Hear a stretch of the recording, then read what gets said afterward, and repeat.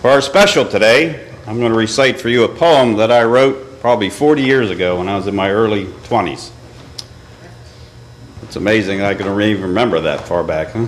Well, we'll see. It goes like this. When others are unlovely and unkind, let my light for Jesus shine. In the midst of the roaring crowds, Lord, let me see above the clouds. When the night comes and I wish it were day, you speak to me, Jesus, in your own gentle way.